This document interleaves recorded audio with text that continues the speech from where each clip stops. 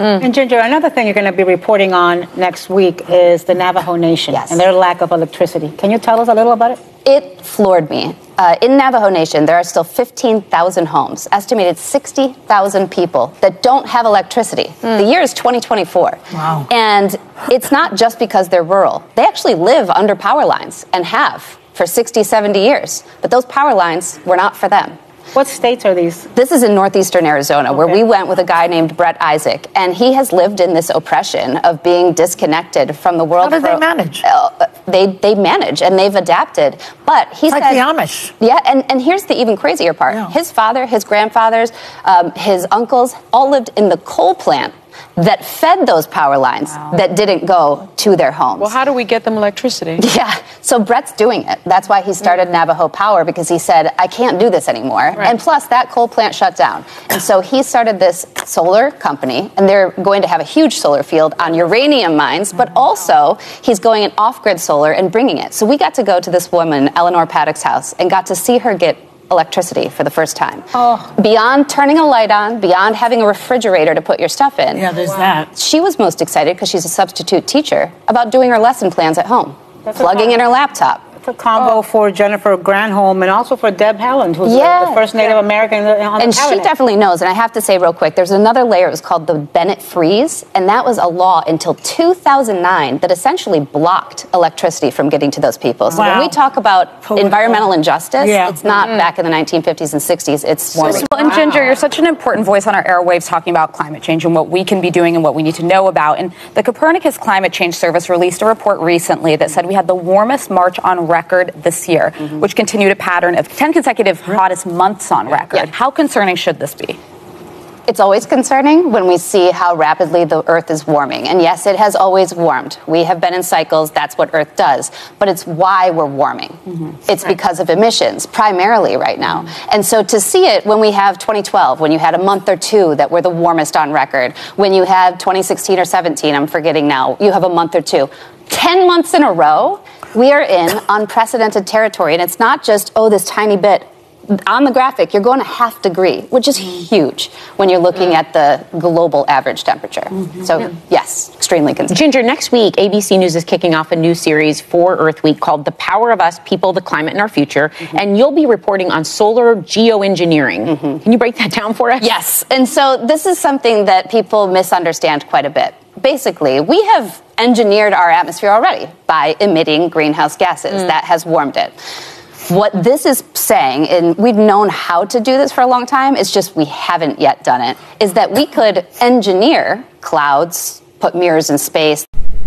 It is very shocking for many people to know that some part of the United States do not have light. Some part of United States do not have electricity. When you go see that, where I come from, I live in the United States. Obviously, I've been here for a while. But basically, my origin, I'm from Africa, Cameroon precisely, which is in the West Africa. When you go ask people where I come from, that you have part in the United States that there is no light, no one will believe that. We knew that America, when I was little, they told me that from New York to heaven is like $1, which means that's how beautiful. They present heaven to us as a very beautiful place. We read the Bible, it's beautiful. You will have a lot of facility there. So we believe that America was just like the second heaven. It's so beautiful. How can they don't even have light? Say that if they see light for a very long time.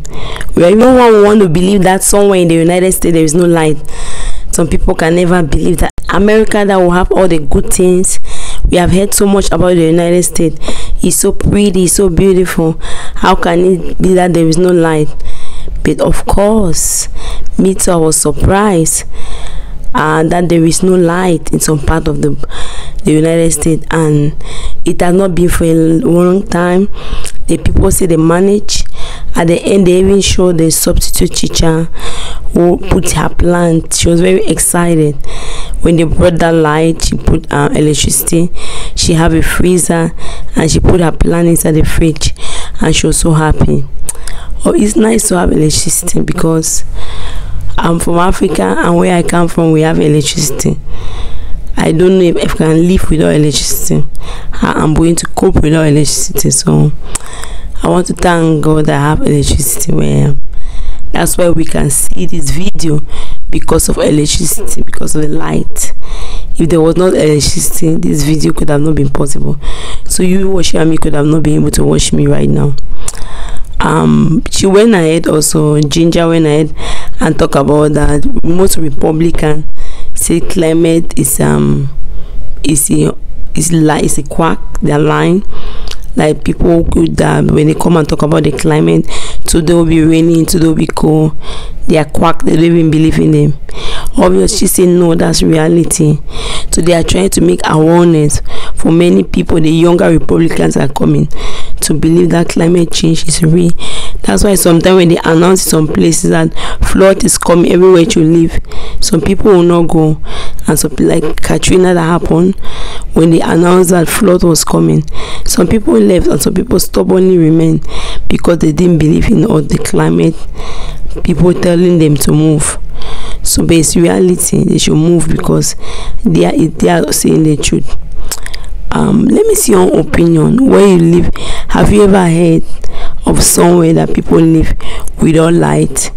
Because in Africa, only when you don't have light will be like in some of the rural area, like the villages.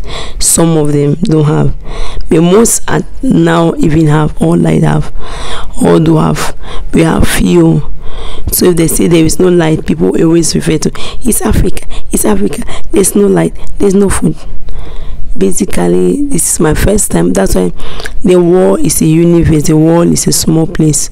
So it's not because you're from Africa, from America. We are all human beings, and we all have to learn how to appreciate each other. We are from Africa. We are not animals. We are not from the zoo. We are human beings, and we live a normal life. You have people that are educated, and you have people who can. You have everything you have. It's a normal world. It's just the difference of the continent. What do you think? Have you ever heard of those people not having light in the United States? 1,500 people. Let me see your opinion on the comment section. Thank you very much for watching. If you are not subscribed, please help subscribe and help share the video. 15,000 people. Very much for watching. If you are not subscribed, please help subscribe and help share the video. 15,000 people. God bless you.